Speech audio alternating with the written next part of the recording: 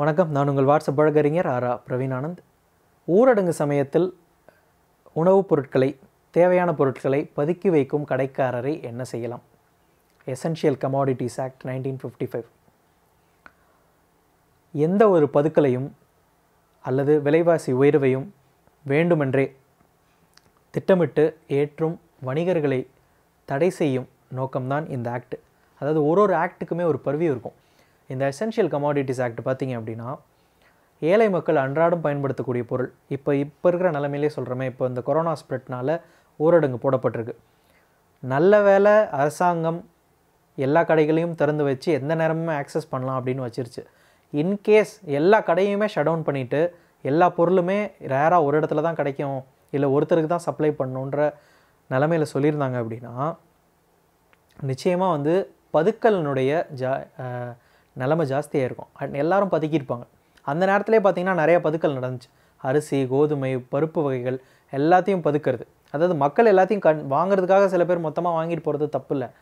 ஆனால் இவங்க லைசன்ஸ் கொடுத்து இவங்க கடை நடத்தி வச்சுருக்கிற பார்த்திங்கன்னா கம்ப்ளீட்டாக பதுக்கிறது.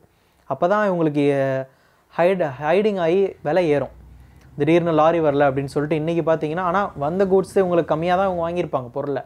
ஆனால் அதை பதுக்குனா அதுக்கு டிமாண்ட் ஏறும். அந்த டிமாண்ட் ஏறுறதை வச்சு இவங்க விலைவாசி ஜாஸ்தியாக எந்த நேரத்தில் விற்றா தான் அவங்களுக்கு கொள்ளை லாபம்.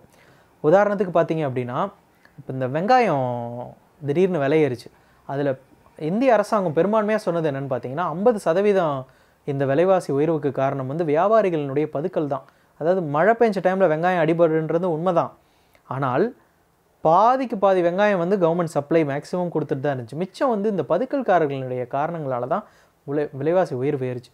குறிப்பாக இந்த மாதிரி கலவரம் நடக்கக்கூடிய சூழ்நிலை, இப்படி ஒரு அவுட் பிரேக் நடக்கிற, டிசீஸ் அவுட் பிரேக் ஆகிற சூழ்நிலை, எமர்ஜென்சி டைம், இந்த மாதிரி டைமில் தான் சில தவறான வியாபாரிகள் இதை பதுக்குறாங்க. அதனால தான் இந்த எசென்ஷியல் கமாடிட்டிஸ் ஆக்ட் கொடுத்தாங்க. இந்த எசென்ஷியல் கமாடிட்டிஸ் ஆக்டில் நீங்கள் பார்த்தீங்கன்னா அவங்க தப்பு பண்ணுறாங்க. ஈவன் மார்க்கெட் ரேட்டோட ப்ரைஸ் கொள்ளலாமல் வச்சு விற்றா கூட நீங்கள் கலெக்டரேட்டை கம்ப்ளைண்ட் பண்ணலாம். கலெக்டர் ஆஃபீஸில் ஆர்டிஓ போட்டு வச்சுருப்பாங்க, தாசில்தார் இருப்பாங்க, உணவு பதுக்கல் தடுப்பு குழு அப்படின்ட்டு ஒரு டீம் இருக்கும்.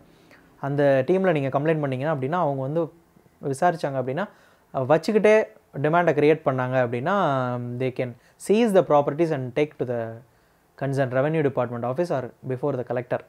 அதே மாதிரி குடவுன்ஸில் லைசன்ஸ் கொடுத்து வச்சுருப்பாங்க.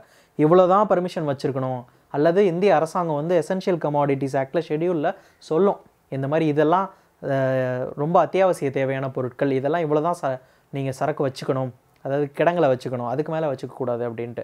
அதையும் மீறினாலும் எசென்ஷியல் கமாடிட்டிஸ் ஆக்டில் நடவடிக்கை எடுக்கலாம். இந்த வீடியோ மூலமாக இது பற்றின அடிப்படை சட்ட அறிவை வளர்த்துக்கோங்க. இந்த வீடியோ பிடிச்சிருந்துச்சி அப்படின்னா லைக் பண்ணுங்கள், ஷேர் பண்ணுங்கள், சப்ஸ்கிரைப் பண்ணுங்கள் நம்ம சேனலை. மேலும் உங்களது சட்டம் பற்றிய வினாக்களுக்கு என்னை எப்பொழுது வேண்டுமானாலும் தொடர்பு கொள்ளலாம்.